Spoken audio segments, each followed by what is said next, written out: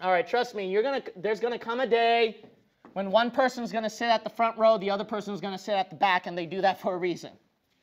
You're going to come across a day when brother so-and-so is fighting against another brother so-and-so because his wife said this, and then their wife said that, and then their daughter did this, their son did that, and then what's going to happen is it's going to involve other families, and then it just turns out to be a mess.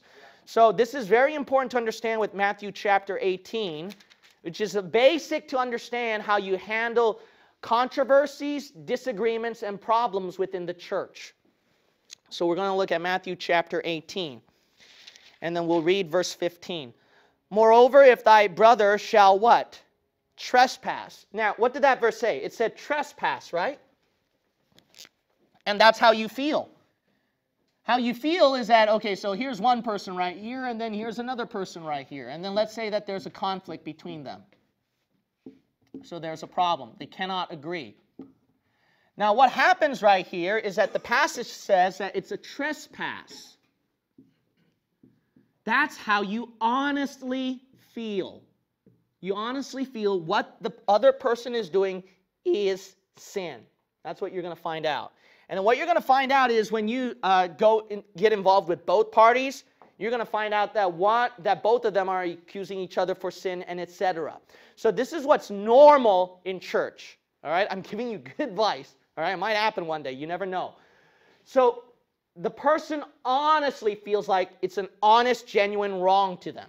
Okay, so the Bible, it can recognize and understand that feeling. So if it is a genuine wrong, a genuine sin, what do? This is what you do. Go and tell him his fault between thee and him, what? Alone.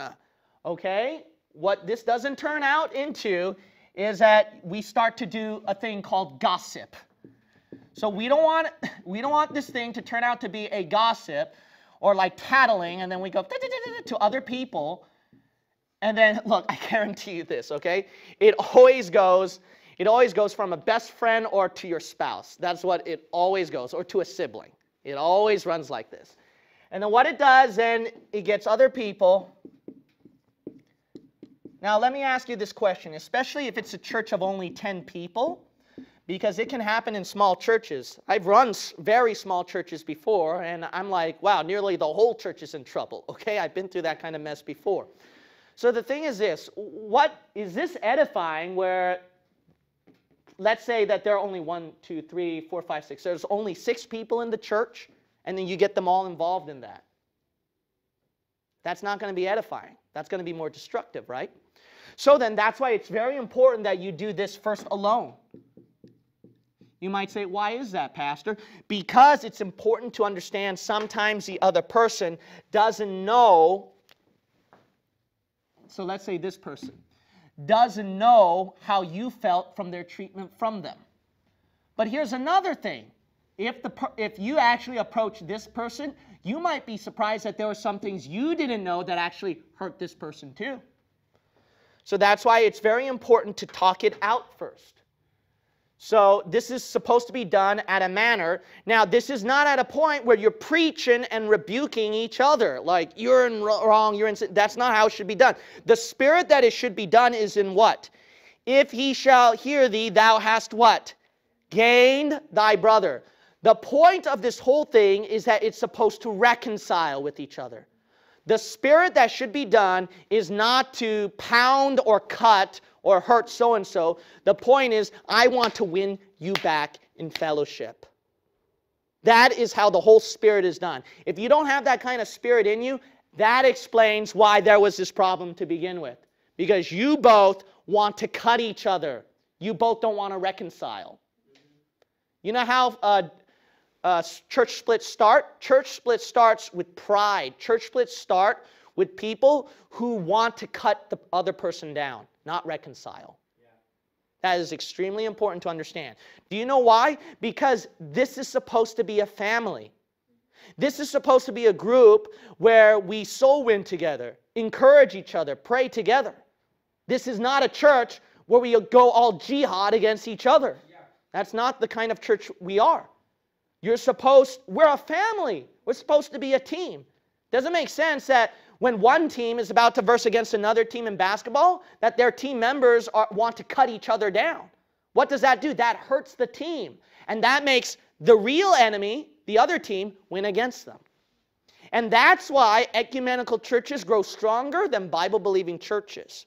That's the reason why heretical churches will do better than Bible-believing churches, because they spend more time in teamwork, uniting, and then Bible believers are too busy cutting each other down, especially on YouTube and online. That is not the right spirit. All right, now look at verse 16. But if he will not hear thee, well, that's not a surprise, right? But if he will not hear thee, then take with thee, what? 1 or 2 more, the mouth of 2 or 3 witnesses, every word may be established. Now notice right here that, remember I mentioned about turning to other people and then tattling, gossiping? That verse, did it say about the sin of gossip here, the sin of slander here, about tattling? No, that's not what the verse said. Besides, you're supposed to deal with them one-on-one alone first. What do you do when you get these people involved? Noticed, it's for evidence. Evidence. It's not so that you can get some people to sympathize with you, and then you can build up your own team where you can cut down the other person. See, that's the wrong spirit, the wrong heart, the wrong attitude to begin with. This is simply done as for evidence. You might say, why is that? Because it is important. Why? Because it's all going to be he said, she said. See? So you need evidence for that. You need to, sometimes the other person, here's another thing. Sometimes the other person might say that your kind of thinking and viewpoint is wrong or you're misunderstanding. But then if he has several people in the church who comes up and says, well, actually, I got to let you know that it's been bothering me too, and yeah, it affected me. Then this person might get the memo and say, oh, okay, so it's not just this one individual that I'm hurting, it is the whole church that I'm hurting. See, so this is only done for evidence's sake.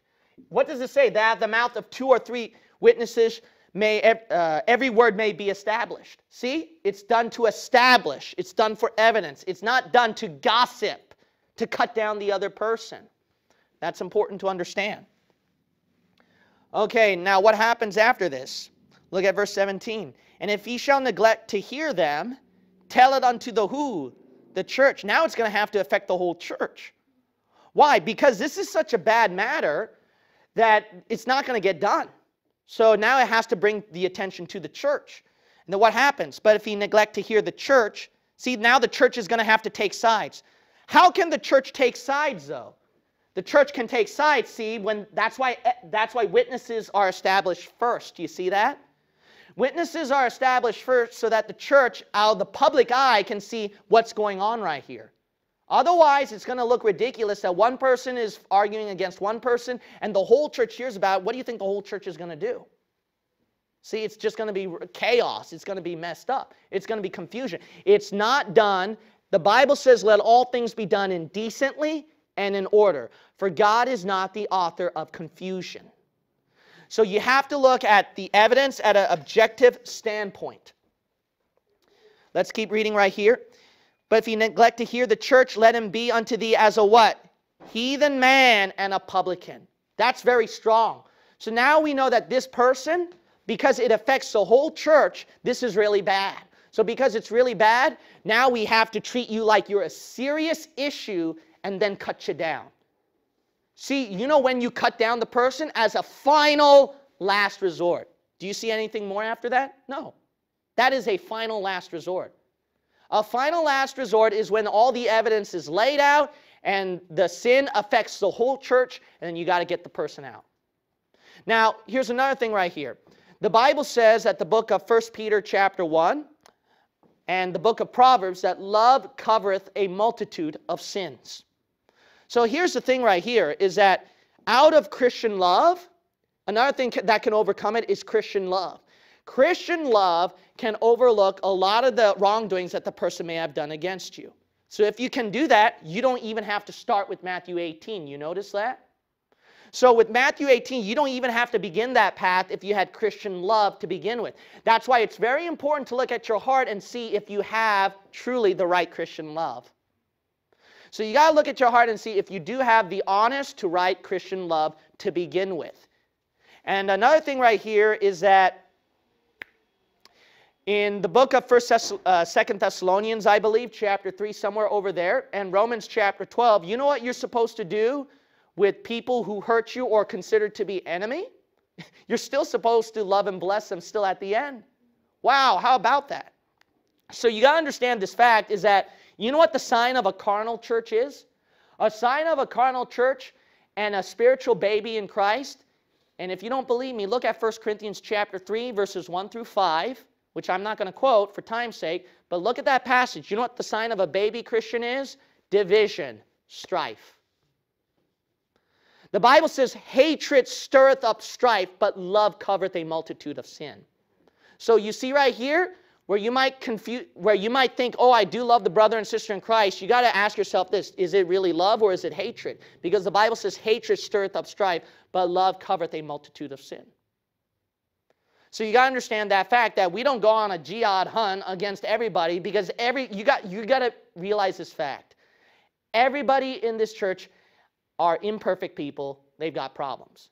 The only thing that we have to put a foot down is what? We only have to put a foot down if it ruins the testimony of the whole church.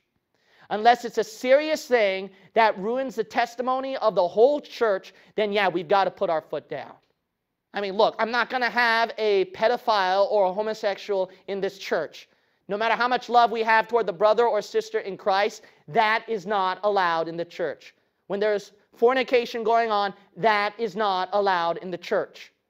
So these sins that plainly affect and hurt the testimony of the church, that's where you put your foot down. But you know, here's one thing that's interesting right here.